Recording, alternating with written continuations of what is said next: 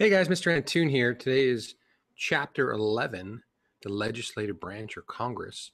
I'm going to make one lecture video and then you'll see the green screen where it comes in to tell you which section we're going to be on. So you guys can watch this and then pause it and come back and finish it.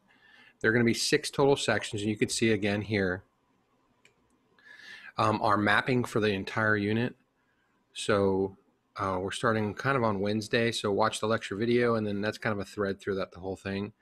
But we are now going to introduce a project, our first big project, where you're going to be writing a bill. And I'm going to put you in subcommittees and have like a Senate simulation. If we were physically at school, we'd be able to go into the Shuriken Shack and get into subcommittees there, but we're going to be doing this all on Zoom. Okay? Remember, there's a quiz, Chapter 11, and an FRQ, but there's no major test until we finish the 3 branches of government. So that's units 3, 4, and 5. Okay? These are the 6 sections you'll have to go through, and you'll see a little title slide for each one when we get to it. So let's talk about the first overall Congress. This is the 116th session of Congress, and a session of Congress lasts 2 years.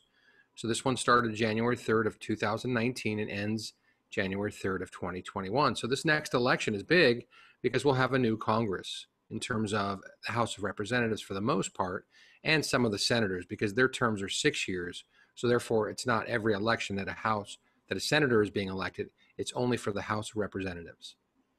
So you could see different angles of this. You could see the last one was Obama speaking in front of the House and the Senate. So it's usually a joint session of Congress. This is the State of the Union. And then you can see the back of Trump, some famous people in the front rows, at least the senators that you're seeing here.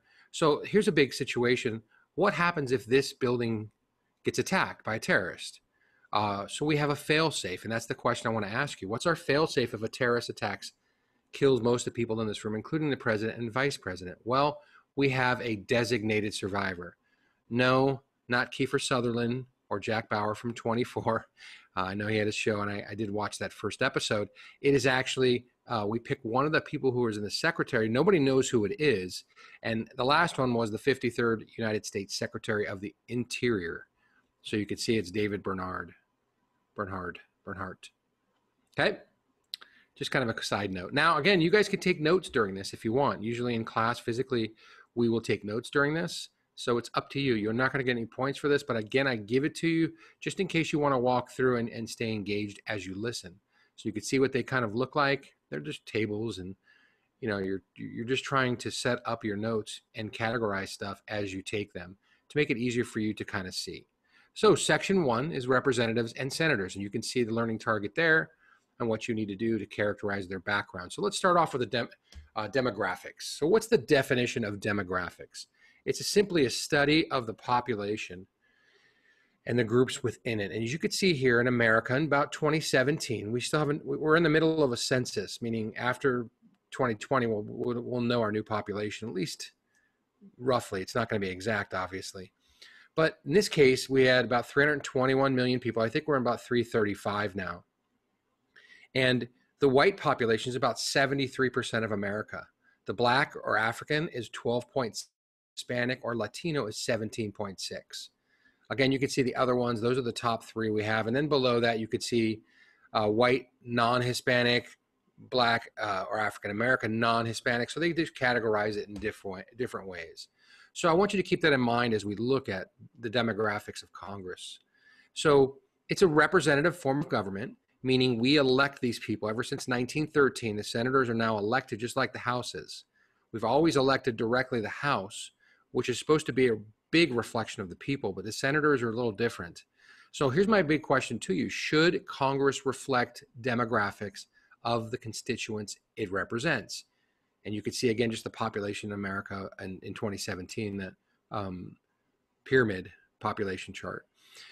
And the answer to this question is an overwhelmingly yes, because we directly vote for them. So usually they're supposed to reflect who we are. And I want you to keep that in mind, because The Guardian, which is a British newspaper, talks about, and it's good to go to other countries' newspapers because they're going to be more unbiased. They're going to cover mainly the facts of it.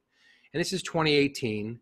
Does the new Congress reflect you? So On the left, you're going to see the grid, and the one on the top is the House, and the one on the bottom is the Senate. So just so you know how Congress looks when you see these graphics.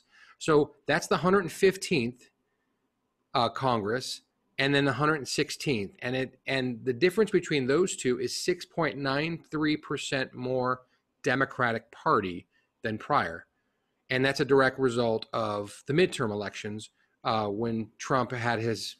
It's a check on Trump. So you can see the same thing happened to Obama, and I'll show you this on the next chart or coming up. But these are our House representatives by state. And if you look at Texas, guys, near the bottom, you're seeing this is Austin. There's San Antonio's down here. There's Houston, and then there's Dallas. And then it's mainly the southern border, but a lot of Texas is red.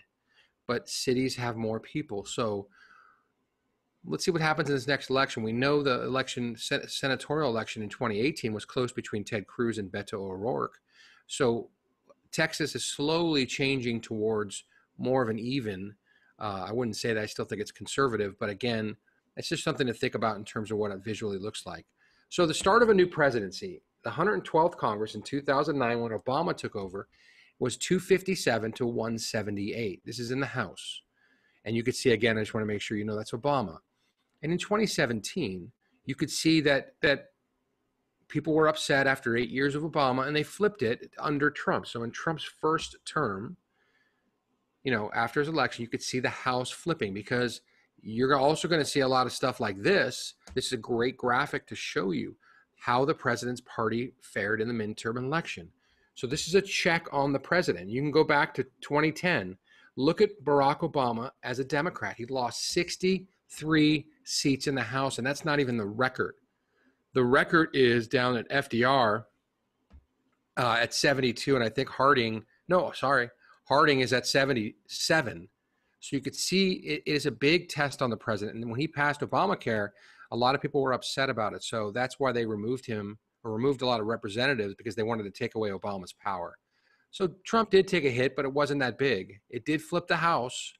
He had the House in the majority for Republicans. So it is a check and balance on the president. Hopefully you get that as we progress through all this stuff.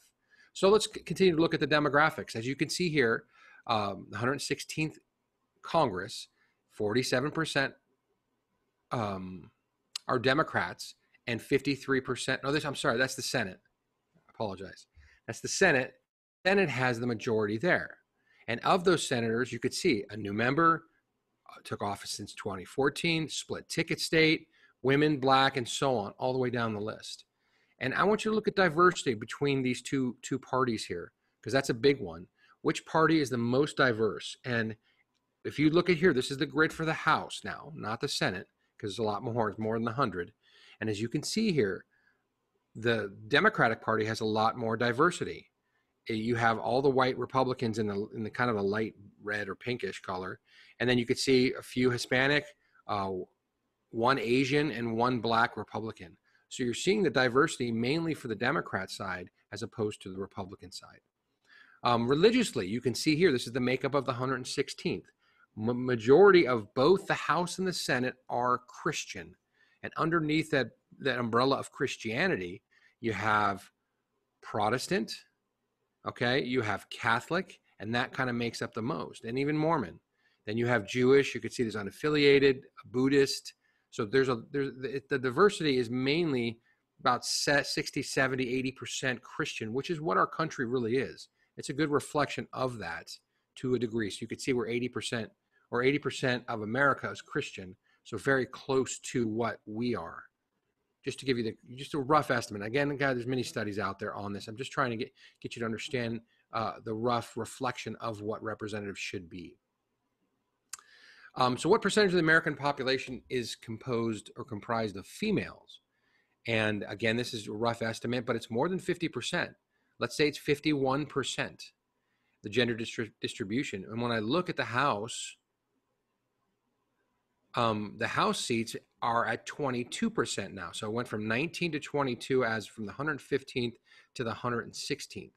And that is not a good reflection of the 51% of females in America. So women have a very small, they're underrepresented in Congress. And there is the Senate. It's a little better, 23% of women. and you can see it's 7 Republicans, and you can see, I'm not going to count them all, 5, 10, 15, 16. Oh, it says it right there. 16 Democrat women. So you could see it is increasing, but it really should be at 51%, and then have the majority of women in Congress over men, just because of our population.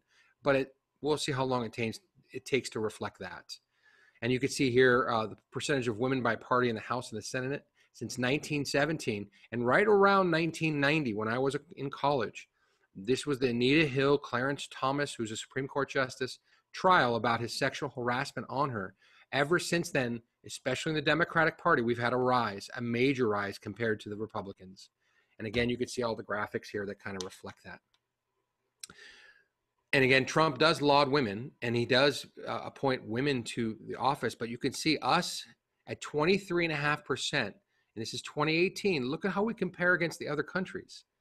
So women are completely underrepresented in our country.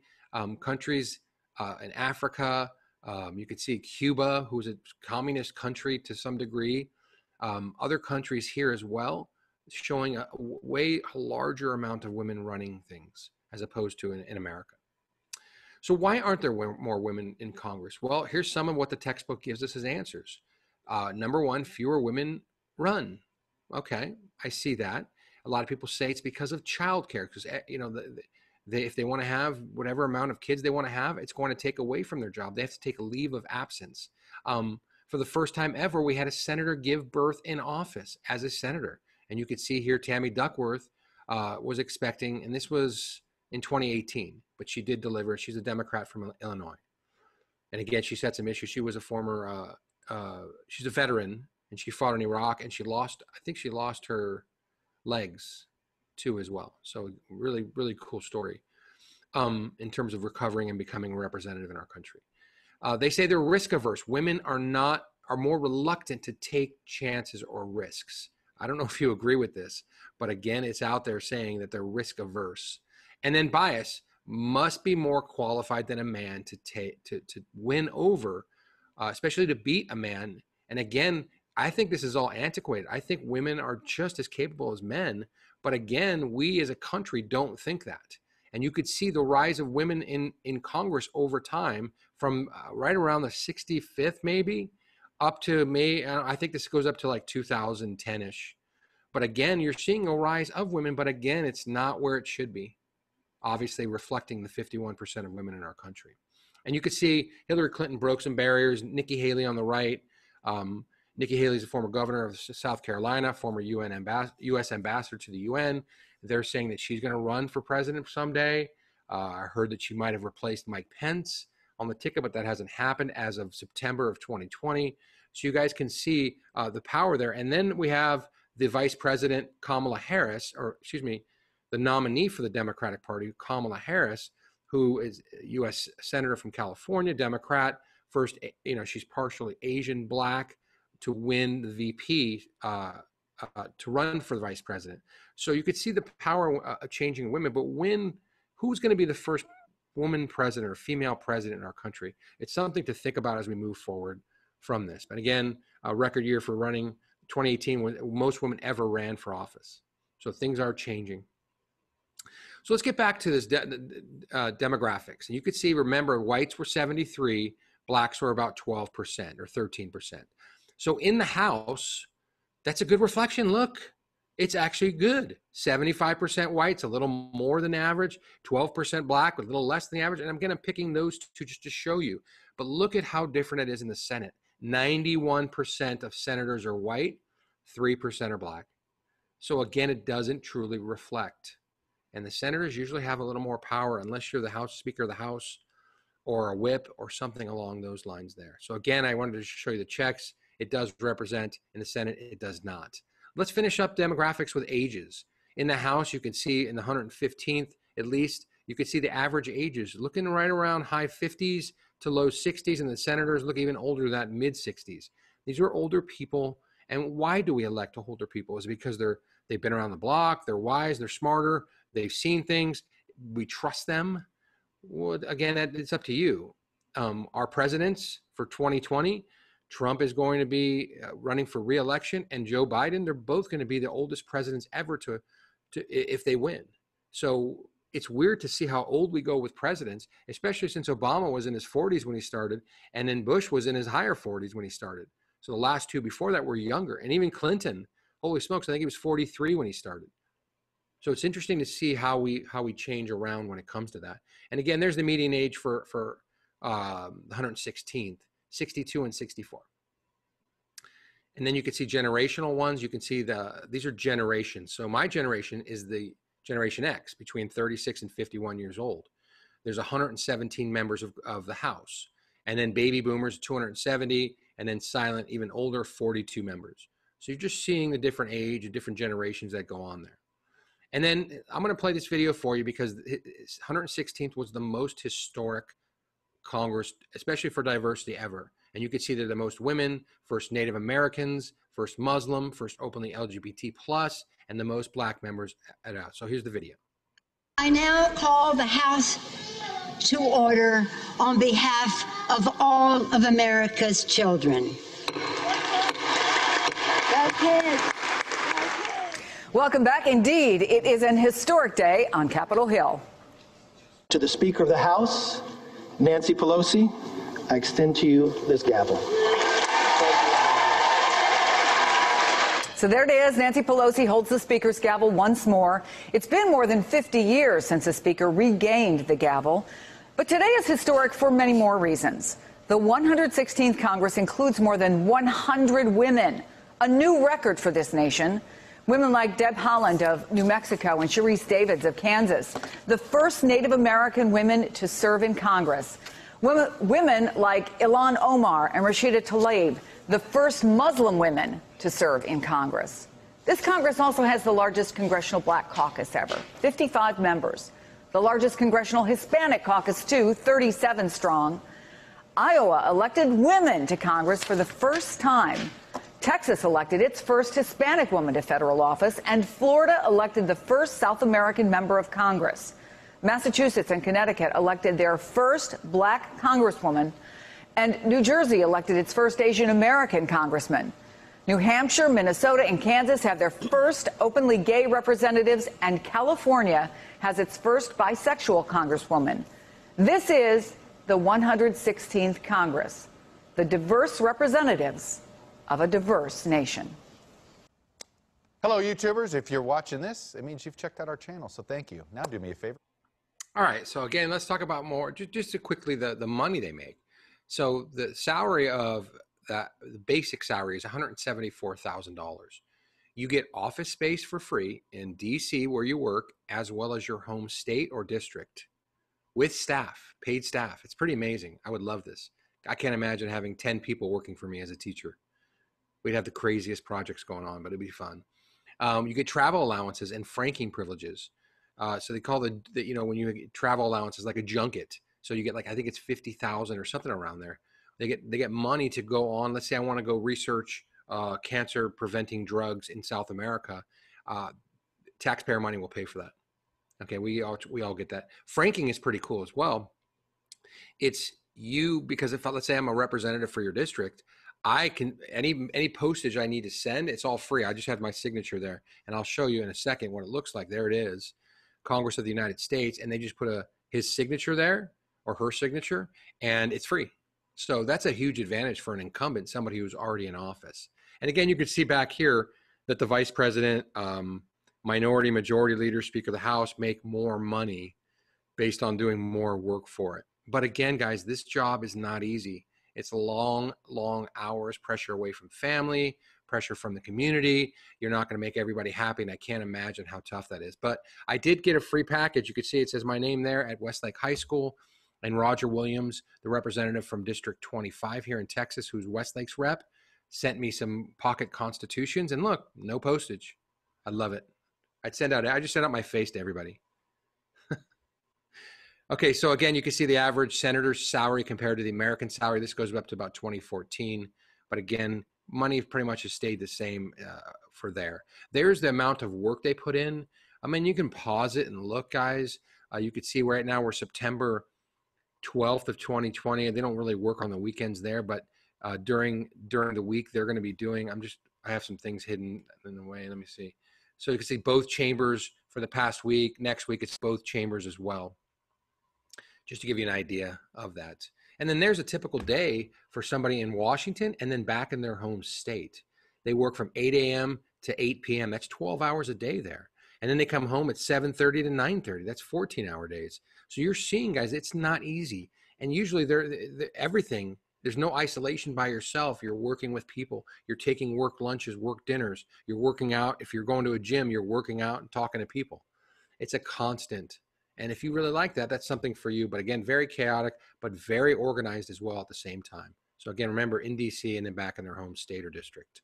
Okay, so we're done with section 1. You can pause, come back to this if you need to later, but I'm going to continue on.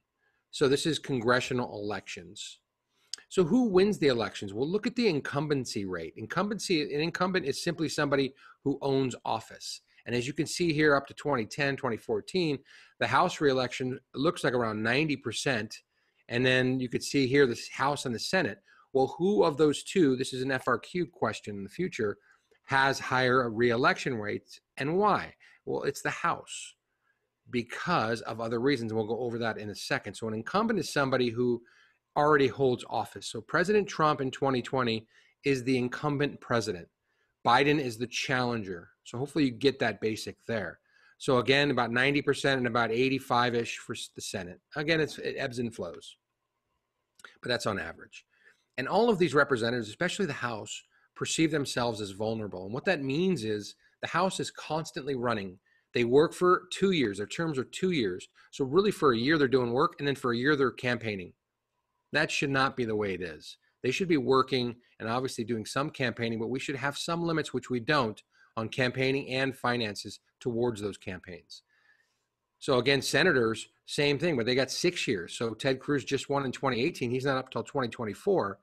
But again, he doesn't have to worry about re-election now. He can do his work in office, for the next 4 years until he gets either reelected or he gets ousted. So they're fundraising and campaigning almost all the time. And you can see here, Trump, this is in 2019. In his first 2 years in office, Trump raised a record $130 million and has spent all of it but $19 million. So again, you're seeing how different presidents deal with different things, especially for re-election. Because if Trump wins, he doesn't do any fundraising anymore. He's done. He's a lame duck president if he wins a second term. So the advantages of incumbency, guys, is somebody who's already in office already has constituent contacts with its people. So here is Michael McCaul. He's my rep in District 10 in the House, and he had kids that went to Westlake, as well, I think Lake Travis as well. But again, he's very powerful. So he sends out, this is emails that he receives, and he gets it for free. He can either send me stuff or he actually emails me, which I've subscribed to all my representatives anyways, whether or not I voted for them or not. Again, they're working for me in a sense. And they claim credit for a lot of stuff. So that means like what casework you're doing. So let's say I built this tunnel for you. I'm going to say I use federal funding to help this tunnel to save traffic. And this is in Boston anyways. So I wouldn't do that here in Texas, but I'm just saying you help individual district people for casework, and then pork barreling projects is for your whole district or your whole state. Again, there's a cartoon which kind of represents it to some degree. Earmarks are simply year to year. We keep bookmarking budget items that stay on our budget year to year. And that's earmarking. And a lot of times Democrats want to keep doing that. And what it does is it makes the fat of spending more and more and more, whereas the conservatives want to take this away.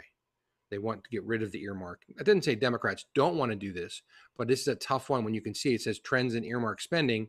They took a moratorium during Obama's time, and now it's rising up again in terms of how we spend money on earmarked items. Just other ones. There's another one. He's asking me questions about, do I need help with a federal agency? Again, here are the dates he's going to be speaking. He's showing transparency as my leader. And here, this is Susan Collins. She's Maine's senator. She said, here she is credit claiming, I recently helped secure a $4.2 million defense contract for a company in her state, showing that she's doing the work. And there are the pictures here touring the facilities. So again, it's pretty cool to see that. So incumbents, these are the longest serving incumbents in the history of America, our Congress. And you could see there, John Dingell, 59 years tenure. I'm not even 59 years old. I've been teaching for 22 years. I cannot imagine doing something for 59 years straight. And you can see some of the famous ones, John Conyers. You could see if they retired, resigned. Sometimes they die in office. But again, very powerful individuals. And this is a couple years old. There might be other people on the list, but I don't think anyone's gone past 59 years. And again, you can see John Conyers and Strom Thurmond and the amount of time they spent, which is very, very impressive in terms of time put in. So here are our reps here in Texas. On the left, you can see there's Michael McCall, who's my District 10. Chip Roy, he's brand new in 2018. He's District 21. Roger Williams has been there since, well, he was started in 2012, but he was reelected in 2018, and he did visit our campus. I think I have a picture coming up. And then the lone Austin rep in the House is Lloyd Doggett. He's in the 35th District, mainly Southern Austin. In terms of our senators, John Cornyn's our senior senator. He was elected in 2002, so he's been there the longest. And then Ted Cruz was elected in 2012, and his reelection is up in 2024, whereas Cornyn's in 2020. He's the junior senator. Hopefully you see that. So there is where Roger Williams came to our classroom, and believe it or not, guys, it was during semester finals. So we had to pause the final. Principal Ramsey came in, Representative Williams came in, and I called him Mr. Williams. I feel horrible. I wish I could have that moment back because I'd love to say Congressman Williams. It's an honor. You know, it'd be cool to meet somebody in the federal government like that again. But he came there and you could see the dates and stuff and gave it to Sean Bold, a nomination for the Naval Academy. Pretty cool moment. And then he did sign this. We took a picture pointing to his picture on the wall. And again, he said, Jeff, you are a patriot. Your pal, Roger Williams, U.S. Congress. Well, just so you know for the future, my nickname is the Patriot because of this. And it's in my classroom somewhere. So I thought it was funny. Okay, so advantages. You get to take a position. So if I'm Ted Cruz, I could take a position on conservative values because most of Texas is conservative. And it reflects most of the people, the majority of people in Texas. So again, you've heard Trump say this, and I think I have the audio of it. Trump said this. Where I could stand in the middle of Fifth Avenue and shoot somebody and I wouldn't lose any voters, okay? It's like incredible. So he said that, and it was not a joke. And you could see the cartoon that's making fun of it here, saying he could shoot somebody and people still would not disagree with him. Well, he's done a lot of wrong things in the past 4 years in terms of breaking the rule of law. But he continues to do it, and he continues to have a chance to win the next election. So it's a strong reflection of those people around you. Where I could stand in the middle of Fifth Avenue and shoot somebody, and I wouldn't lose any voters, okay? It's like incredible. So weak opponents. I mean, you could, if you're a video gamer, you know what a noob is, or a rookie, or default, or whatever you call them as an insulting name. Opponents are deemed as weak because it's very hard to challenge. So Biden is the underdog, supposedly against Trump. Even though Biden is leading in some of the polls, it's interesting to see how this looks. Campaign spending. This is simply how much money you spend to run for office. And look, one Senate campaign spent $7.3 million since last October. So senators spend about $10 million, House spends about $1 million. And you can see here, look at how much money was contributed to Beto O'Rourke at $60 million, and Cruz got $35 million. And that made it a close race. So it's really interesting to see that. And again, Cruz won by 2 percentage points in Texas for the Senate. Very close, but again, Texas is slowly changing and evolving over time. Challengers are considered naive, but sometimes incumbents are vulnerable. If they step out of line in terms of how they spend money, if they go through a scandal, and here are some scandals, or I'll show you some scandals in a second. Redistricting, this is something that we do the state can do it every couple of years when things change, but every 10 years we do a census. Then we do redistricting of seats, and then things could change in your state. You can be pushed off your turf. It's the public mood. You know what? Maybe Cruz looks too much like a Trumpite, so maybe we hold that against him and then kick him out in the next one or elect somebody else. And you could see here, he was a rep in New York who also wanted to run for mayor. He was busted for a scandal. He was sexting underage girls. And his name was Anthony Weiner, no pun intended. You can see the New York Post saying "Pop goes the Wiener."